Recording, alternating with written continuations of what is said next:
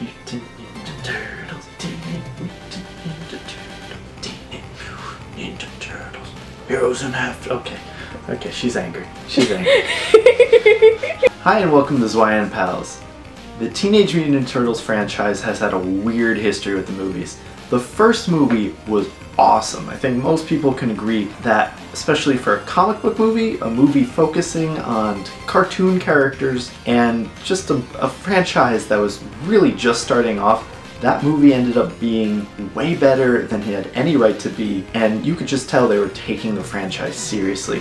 And then ever since then, the Turtles franchise has been real up or down with some really big low points and a handful of points where it's just like, oh look, this was a decent movie. And the last movie in the franchise we've gotten was the first Teenage Mutant Ninja Turtles movie produced by Michael Bay. That movie is garbage. But if that movie was the cost we had to go and pay to get this movie... You're a rhinoceros! And you're a... Huh. I'm a little piggy. Then it was almost worth it. It wasn't worth it because that movie was garbage. But gosh, this movie was good. It gives me hope for just Michael Bay and just the franchise in general. Let me start by talking about the movie that came before this, the first Michael Bay Teenage Mutant Ninja Turtles movie, and my biggest issue with that movie. And because that'll help you understand why I like this one so much. The first movie, I can get over the terrible plots and story that made no sense. I can get over the crappy CG Frankenstein turtle creatures they created. What I can't get over is how boring that movie was. The movie isn't necessarily bad, it's just nothing happens, and they kind of take the soul out of the characters. The main turtles should be the driving force of these movies, but instead we were forced to focus on April O'Neil, Megan Fox's character, and the turtles, instead of these iconic characters with these very iconic traits, we get to know who they are based on their clothing more than anything. We get to know, oh, Donatello is the smart one because he has glasses, and Raph is the tough guy because he has a bandana, and Mikey is the party boy because he's got a skateboard, and none of the characters themselves really portrayed that. And it was like taking the soul out of the Turtles. I mean, it's missing the entire point of them and what makes them so special in my eyes. The key to the Turtles in general, and I feel like in every medium the Turtles have ever been in, is that they're brothers and that they each have such distinct personalities. And then the personalities, how they play off each other has always been just enjoyable and important. The strength of the characters throughout the history is them as a unit and how they are able to complement each other. To a point that this movie actually has a point where Splinter goes and tells Leo, hey listen, Leo wants everyone to be soldiers, and he's just like, no, your brothers are all different and you should play up to their strengths, not try making them all just generic soldiers. And if you look at the Turtles as a franchise, part of the reason it survives so well, and part of the reason why everyone has these affinity to certain characters over others, personally I think Donatello is the best, but other people will go and say Raph and Mikey, no one likes Leo, is because they are so different. If you look at comic book movies, if you look at cartoons and different things with groups of characters fighting crime or whatever, the Turtles aren't super special in the action department. I mean, they got ninja weapons. Ooh, cool, he swings a sword around and he's got a bow staff. Ooh, this is great. It's how they play off each other that's always been important. I always found the most interesting issues of Teenage Mutant Ninja Turtles and the most interesting parts of any of the shows or the movies has always been the points where there isn't any fighting, there's nothing crazy going on, it's just the brothers interacting with each other. And that's something that this movie focuses on in abundance. There are so many scenes where they are just having a good time, or they're exploring the city, or they're joking around with people, or they're just enjoying their life. And you can see how they interact with each other and how Mikey's just joking around and they're all just amused by his antics, and Leo's being stern and Raph is being tough and Donnie's just geeking out, and they're all just embracing the differences of each other. And I loved that they did that because that's always been the important part of the characters for me. My favorite comic ever for the Turtles is when they're stuck on the farm, where they're just recuperating and just being themselves. The movie has a lot of that, which is is a miracle because they did not have a huge running time and they fit in a lot of other stuff too. Characters wise, let me list a handful of the characters. We got the Turtles. We have April O'Neil is back. She has a handful of screen time. She doesn't have as much as last year. She's not movie Jesus and just saving everyone's life every 5 minutes, but she's in the movie pretty extensively. We've got Green Arrow here, and now he has hockey pucks, and he makes rollerblades out of a chair at one point, I think, with duct tape. That was weird, but he's in it and he's awesome. And then we got Job from Arrested Development's in there, and he's just being a douche everywhere, and he's great. And they all get their own time to shine, so awesome. We get some heroes there. On the villain department, we have so many characters. They put so much in this movie.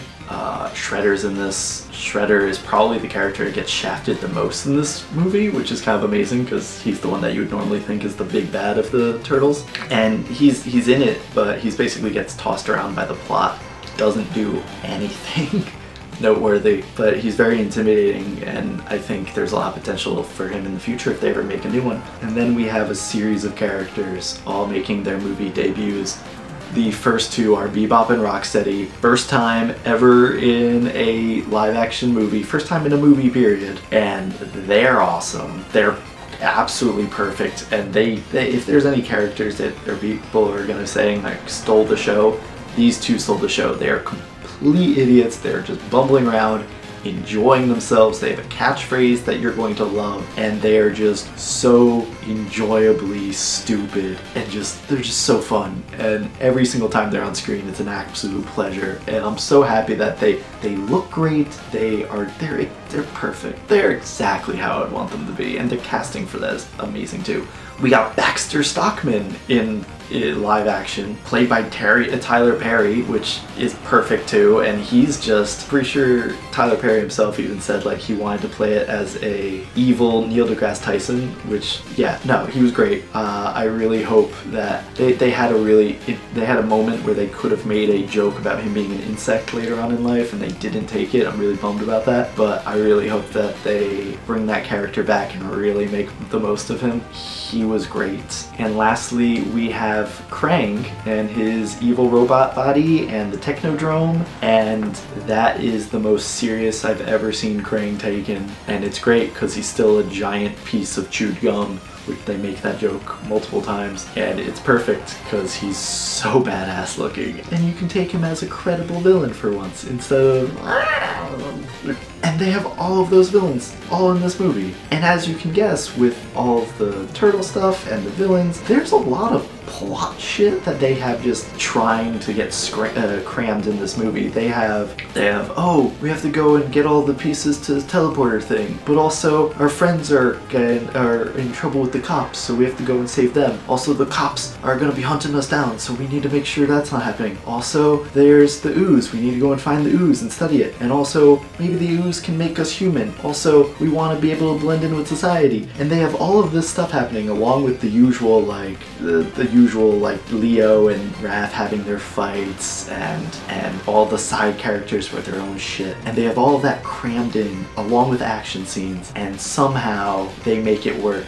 Not because this movie is well written, because it's not. They exposit the hell out of everything. Like, every situation ever, there's just this giant explanation. Luckily, they're able to play it off with Donnie being like, oh, Donnie's smart, so Donnie will just explain it, and then they say it in layman's terms. But like, they spend a lot of the time explaining it, and they squeeze it all in so haphazardly. And if you really digest this movie, it's not a technically sound movie. Like, it is not well done, but they Fast and the Furious the shit out of this movie. Like, whoever was writing it just did not give a shit, and they're like, oh, what do you guys want to do next? And they're like, oh, let's just have them jump out of a plane. Alright, cool. I'll put them, they're gonna jump out of a plane. And then the next plane, we'll go and blow it up. And they're like, oh, cool, we'll blow it up. And then, what if we had a tank that was shooting at them from a waterfall? Like, yeah, I'll do that. And what if we had them driving a garbage truck, shooting manhole covers